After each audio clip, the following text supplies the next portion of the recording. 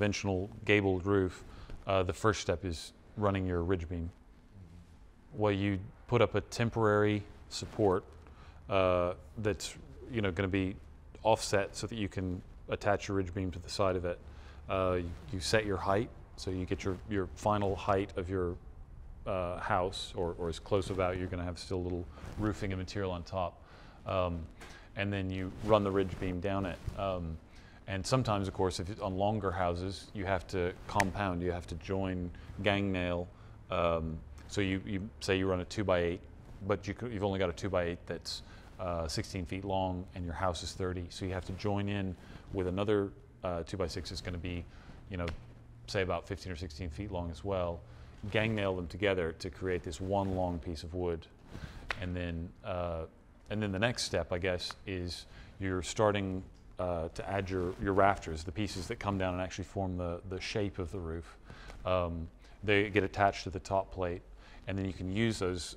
You space out a few along the length of the ridge beam, and you can use those to actually make sure, sight down your ridge beam again, and make sure that your ridge beam is running perfectly straight. That's one of the things that can really ruin a house quick, is if you have a ridge beam that dips at all or moves like that. It's amazing how just a little error, when you get down, it'll throw your perception of the house off. It'll make the house look sway back, or it'll make it look a little bit up, or just not quite square. It's amazing how quickly that can really ruin a house. Also, your roofing, if there's any twist in it, your roofing doesn't look right as you go down. It's the easiest way to ruin a house aesthetically is to miss your ridge beam, because you get back from it and you just know something's off.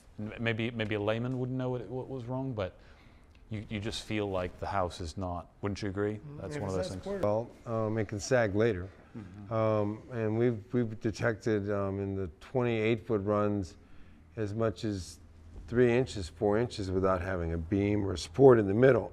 So we tend to run wherever the stairs are. There's a post in the middle of the house, a post at the top, and that's to kind of carry it. And we've even run as many as 3 2x8s across on the top ridge beam to do it.